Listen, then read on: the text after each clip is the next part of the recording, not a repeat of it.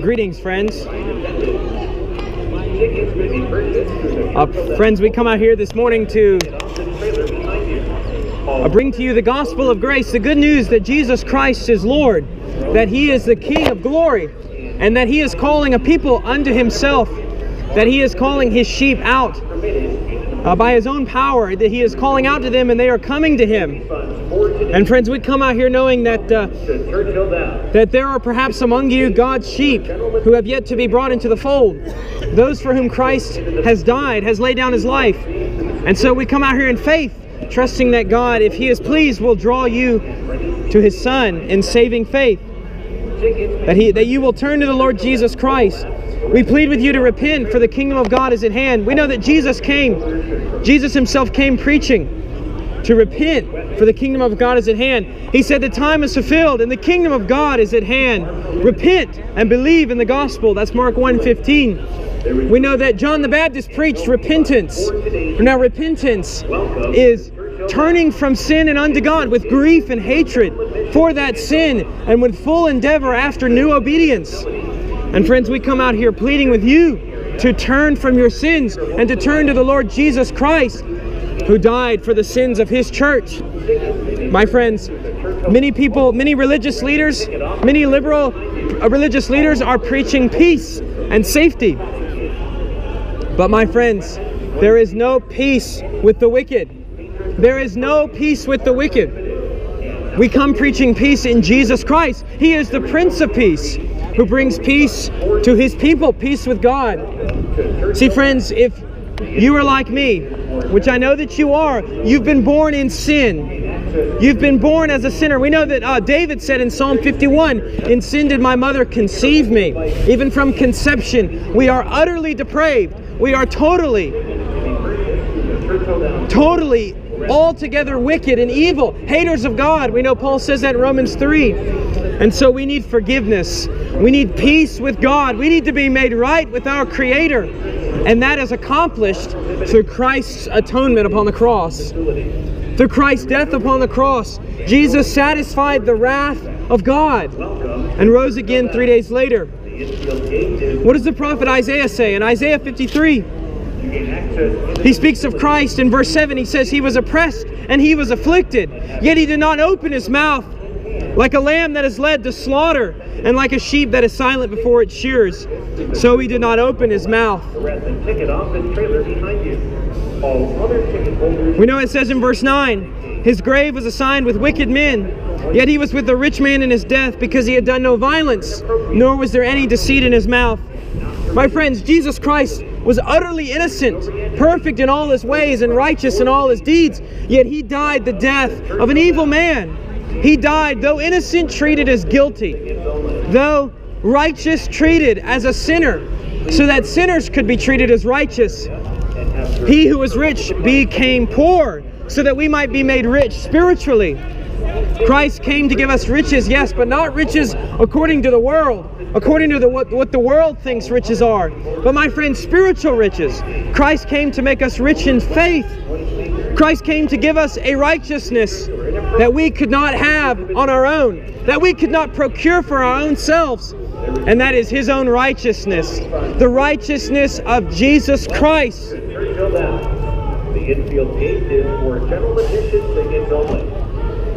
And that righteousness is the righteousness that you need. What does the book of Proverbs say? "Riches do not profit in the day of wrath, but righteousness delivers from death." Friends, we need to be wrapped in the righteousness of Jesus Christ in the eyes of God, so that when God looks at us, He sees the perfect garment of His own Son's righteousness. He sees Christ. We know that that is what Paul meant when he said in Romans 8:1, "Therefore, there is now no condemnation for those who are in Christ Jesus." Friend, are you in Christ? Are you seen by God as in Jesus, as wrapped in Christ's righteousness? Otherwise, you are naked and poor and miserable, and God sees you wanting. You are found wanting in the eyes of God. It's because of His holiness.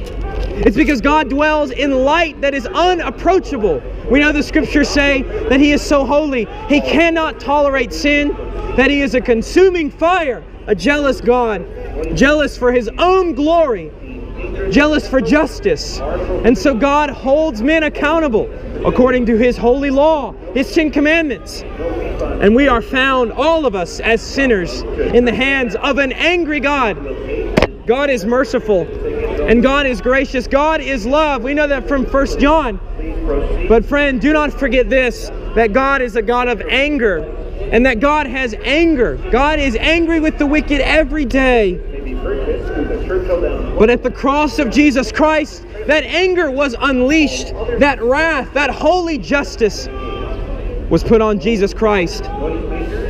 So that, going back to Isaiah 3, the prophet could write in verse 10, "But Yahweh was pleased to crush him, putting him to grief. If he would render himself as a guilt offering, he will see his offspring. He will prolong his days, and the good pleasure of the Lord will prosper in his hand." Listen to verse 11. "As a result of the anguish of his soul, he will see it and be satisfied. By his knowledge, the righteous one, my servant, will justify the many." My friends, Jesus Christ suffered great agonies in his very soul upon the cross. And God the Father here is saying, through the prophet Isaiah, that as a result of Christ's anguish of soul, many will be justified. Verse 12 says, "Therefore I will allot him a portion with the great, and he will divide the booty with the strong, because he poured out himself to death and was numbered with the transgressors. Yet he himself bore the sin of many and interceded for the transgressors." My friends, there is one intercessor. There is one mediator between God and man, and that is the man, the Lord Jesus Christ, the King of glory. There is no other mediator. There is no other person that can stand between God and man. There is no hope in the Pope. There's no hope in a priest or a pastor or a self-proclaimed prophet or apostle. There is only hope in the one, the Lord Jesus Christ, the one mediator. And this Christ rose again on the third day. He is alive, my friends.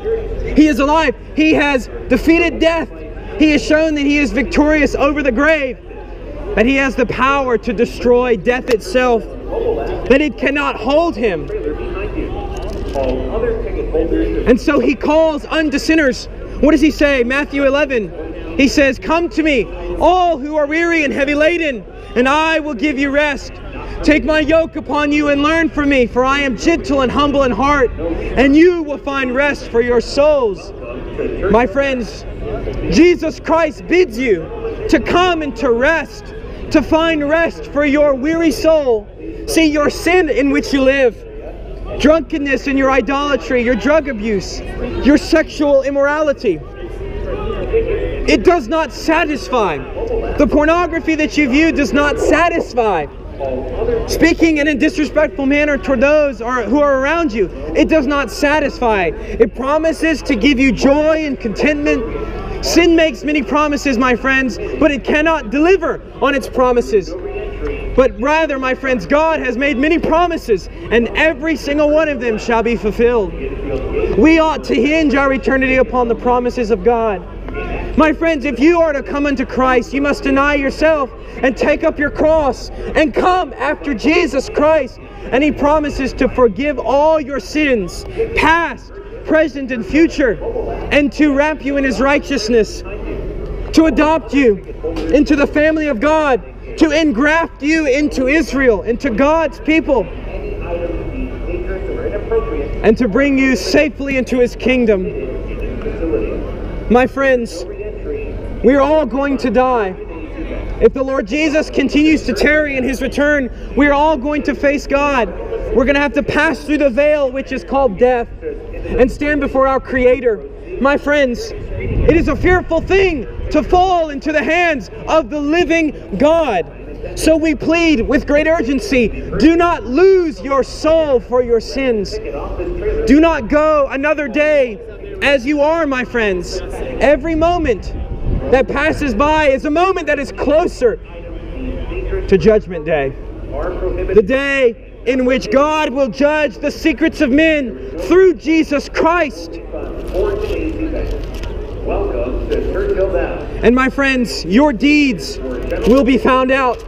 The things which you have done in secret will be brought to light. And that's why you need Jesus Christ's forgiveness, which is available. It is free. It is a free forgiveness. It is not a forgiveness which you have to pay for. It is not a forgiveness that you have to bargain for or even go to another man to obtain. Rather, you go to Christ directly. We go to Jesus Christ in prayer, pleading for forgiveness. And what does the book of 1 John say? If we confess our sins, He is faithful and righteous to forgive us our sins and to cleanse us from all unrighteousness. What a promise, my friends. Will you not come to this Christ? Will you not come and believe upon Christ? Will you not give up your life, give up all your worldly pleasures, and pursue the Son of God, who promises to give us pleasures forevermore? Isn't that interesting? What an interesting dynamic. Christ says, deny yourself. We are to give up all the worldly pleasures. But listen, He says, God says in the Old Testament that in His presence are pleasures and joy forevermore. So my friends, we say come freely, without money and without cost. Speaking of Isaiah, as I just read out of Isaiah 53, Isaiah 55 says this in verse 1, Ho, everyone who thirsts, come to the waters. And you who have no money, come, buy and eat. Come, buy wine and milk, without money and without cost. Why do you spend money for what is not bread, and your wages for what does not satisfy? Listen carefully to me, and eat what is good, and delight yourself in abundance. Incline your ear, and come to me. Listen that you may live, and I will make an everlasting covenant with you, according to the faithful mercy shown to David. Verse 6, seek the Lord while He may be found. Call upon Him while He is near. Let the wicked forsake his way, and the unrighteous man his thoughts. And let him return to the Lord, and He will have compassion on him. And to our God, for He will abundantly pardon. For my thoughts are not your thoughts, nor are my ways nor are your ways my ways, declares Yahweh. For as the heavens are higher than the earth, so are my ways higher than your ways, and my thoughts than your thoughts. Such is the nature of God, that though He is holy and righteous, He can administer grace and mercy. He can show love toward His creation which has fallen into sin. He can show love toward the sinner because He has authorized His grace through the atonement of His Son. If Jesus had not died, God could show us no mercy. We would have to receive justice. We would have to receive judgment in hell forever. But Jesus Christ received judgment on our behalf, on behalf of His people. See, Jesus loves His bride with a great love. Jesus loves His church with a great love. What does Paul say to the men at Ephesus in Ephesians chapter 5, verse 25? He says, husbands, love your wives, just as Christ also loved the church and gave Himself for her. See, Jesus chose a people before the world was made to save. Jesus loved this elect people. Jesus loved this people, and so He was compelled to go to the cross and to die. And therefore we have joy in our hearts, my friends. We have joy knowing that Jesus Christ has died, yes, and He has risen, yes, and that He has ascended. He has ascended into heaven, and He sat down at the right hand of the Majesty on high in heaven. What does Hebrews 1 say? It says that very thing. At the end of Hebrews, it says He sat down at the right hand of the throne of God. Who has the right to sit down at such a lofty position, at such an exalted place? It is none other than God. None other than God the Son, Jesus, the Lord Christ. See, my friends, sin kills, but Jesus saves. Sin kills. Sin destroys your life in this life, and it destroys your life in the life to come. It will bring you hell. See, God does not turn a blind eye to the evil things which men do, to the wicked things that you and I do. Even for those who are in Christ, it's not like God sweeps our sin under the rug and forgets about it. Rather, He publicly has sought to punish that sin, and He did it at the cross of Calvary. That's what Paul is getting at in Romans 3. He says in Romans 3, speaking of Christ in verse 25, whom God displayed publicly as a propitiation in His blood through faith. That is, a propitiation is that which absorbs wrath, which appeases God. Christ is our propitiation. We know that from the book of 1 John chapter 2.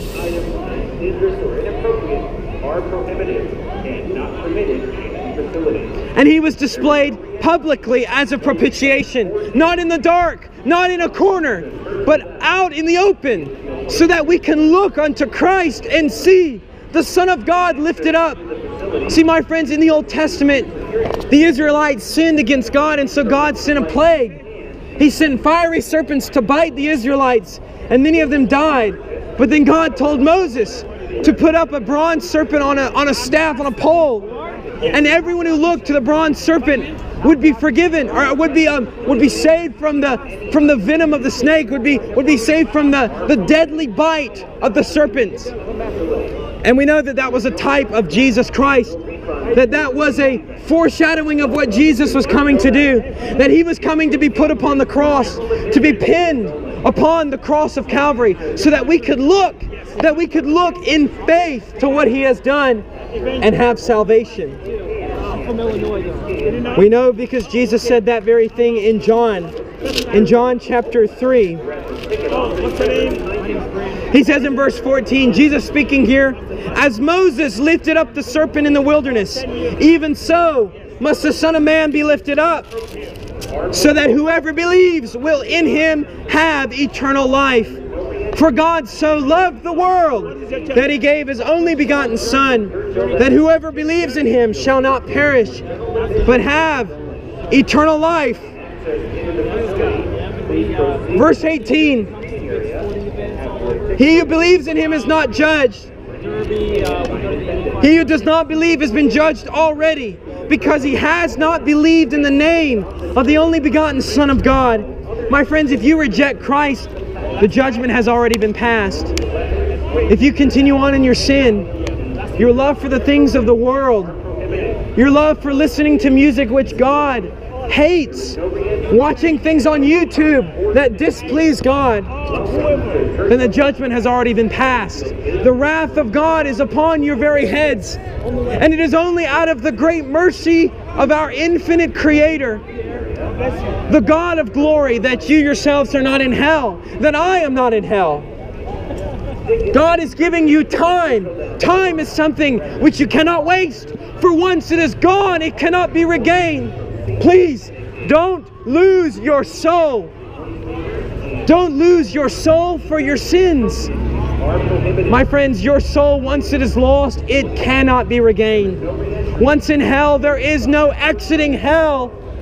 Once passing in to that place of torment, you cannot exit. To gain access into the facility, please proceed to the security screening area and have your ticket or mobile. Friends, Jesus Christ said, everyone who sins is the slave of sin. But if the Son sets you free, you'll be free indeed. Friends, you are slaves. Slaves to your sin. Slaves to your own self-interest.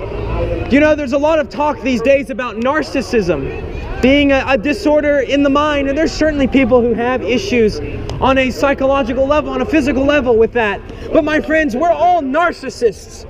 We're all born as narcissists, in love with ourselves, in love with our own self-image. Egos larger than we can possibly fathom. And we need to be humbled. We need to be humbled by God's grace. We need to be humbled by God's mercy. My friends, God is opposed to the proud, but He gives grace. He gives grace, my dear friends, to the humble. I call you, dear friends, not because I know you necessarily, not because I'm familiar with you. I may not know you from anywhere. But my friends, I call you friends because I care for your soul. I wouldn't stand out here and preach my heart out if I didn't care for you. If I didn't desire that you yourselves be born a second time, that you be born of the Spirit. And that's what you must be if you were to see God's kingdom. Jesus said, unless a man is born again, he cannot see the kingdom of God. He cannot comprehend spiritual things. I think about I myself being a false convert, being a false Christian for 7 years, saying that I knew Jesus Christ, but I did not truly know Him. I lived in hypocrisy, pride and selfishness and worldly pleasures and lusts. My friends, I thought I knew Christ, but I was greatly deceived, self-deceived. And my friends, many of you can be self-deceived. Many of you can claim to know Jesus Christ. Many of you can go to church, be baptized, even be involved in church activities, church leadership. But my friends, if you have not been born again, if you have not been born a second time, it will be all in vain. For all our righteous deeds are like filthy rags in the sight of God. On that day of judgment of which I spoke earlier, there will be many who say Jesus is their Lord, and He will say to them, I never knew you. Depart from me, you who practice lawlessness. My friends, there are many, perhaps even within sound of my voice, who claim to know Christ, but they live as though the law of God does not exist. They live as though Christ never gave a law to obey. And my friends, God does have commands. God does have a moral code by which we ought to live. Not that we might be saved. We are saved by grace, freely by grace. But my friends, once someone is born again, once someone is born anew of the Spirit, they now desire the things of God. They now hunger and thirst for righteousness. When we read the Beatitudes, what do we see there?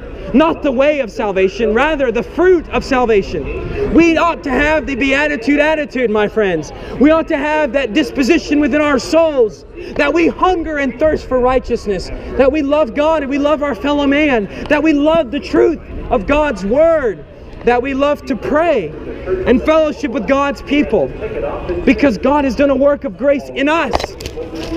See, my friends, that's what the whole book of 1 John is about. And I exhort you, if you name the name of Jesus Christ, if you take upon yourself the name of the Lord, I encourage you to go home today and to study the book of 1 John, to study yourself in light of that book and to see whether your profession of faith in Christ is legitimate. To see whether your profession of faith in Christ holds up under the scrutiny of God's Word.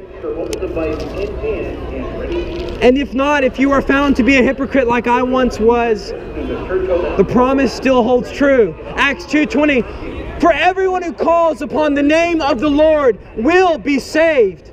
And that's taken out of Joel 2. This is an Old and New Testament promise.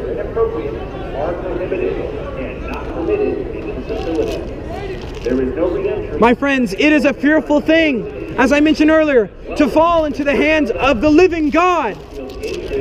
Jesus gave stern warnings about false Christians, and they are everywhere. They're all around us. Jesus said in Matthew 7, many will say to me on that day, Lord, Lord, did we not prophesy in your name, and in your name cast out demons, and in your name perform many miracles? And then I will declare to them, I never knew you. Depart from me, you who practice lawlessness. Now, why were these people denied access into God's kingdom? Because they put their trust in their works. They put their confidence in their deeds. They thought that in God's sight they could be justified if they performed a certain way. But my friends, their trust was not founded upon the rock. They were not resting upon the rock of ages, the Lord of righteousness, the King of glory. They were not looking to the Lion of Judah. They were not looking to the last Adam, to Jesus Christ. They were looking inward. They were looking inward to satisfy their consciences, which scream out to them concerning their guilt. My friends, if you claim to know Christ, but you rest in your own righteousness, you are hopeless. Hopeless. Friends, what you must have is trust in Jesus Christ. Look to Christ. Look to the Son of God, to Jesus Christ. What does Acts 16:31 say? Believe in the Lord Jesus and you will be saved, you and your household. Romans 4:5, for the one who does not work, but believes in him who justifies the ungodly, his faith is credited as righteousness. Verse 3, for what does the scripture say? Abraham believed God, and it was credited to him as righteousness. I went down. My friends, I plead with you, I beg of you, in no uncertain terms, to come to Christ and live and have life eternal. See, Jesus does not provide us with a temporary salvation, one that we can lose, but He provides us with life eternal, with a salvation that shall never be taken away. Thank you. Jesus said concerning His sheep, He said, I give them life eternal. And what a glorious gift that is.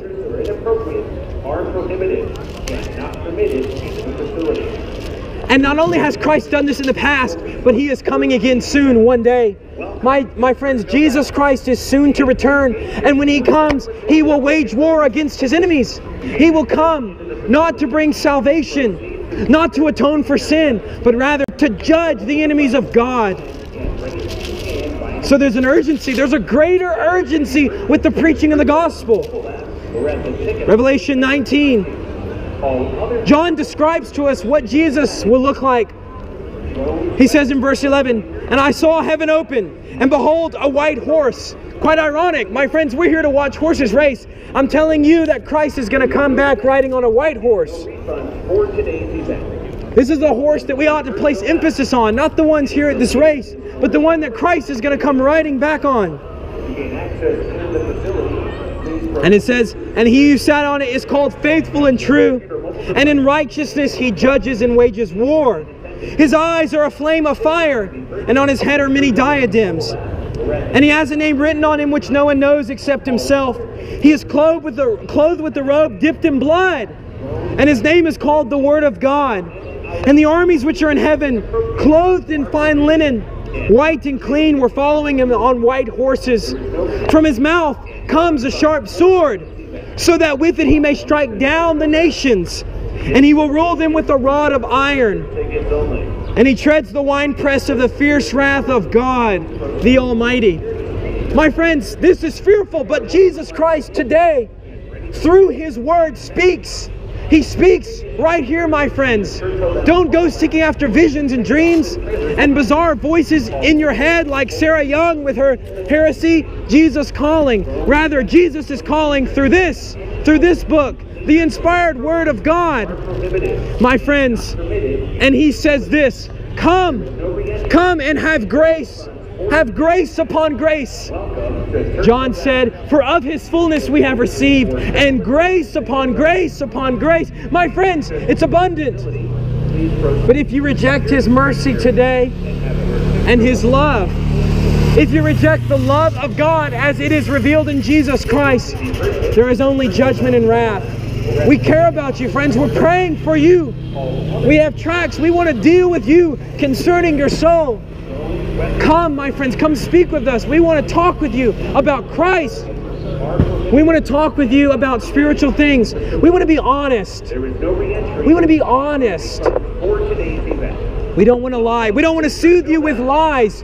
We'd rather wound you with the truth than comfort and soothe your conscience with a lie. Rather, we want you to be exposed to the truth, so that your sin might be exposed and removed, and you wrapped in Christ's perfect righteousness. Now, why would Christ do such a thing? Why would Christ die? Why would Christ live a life of perfect obedience? Why would Jesus even bother saving us? Why would God even bother with sinful humanity? It's for one reason. It's to one end. And that's His glory. God is for His own glory. God is for God. God is for Himself.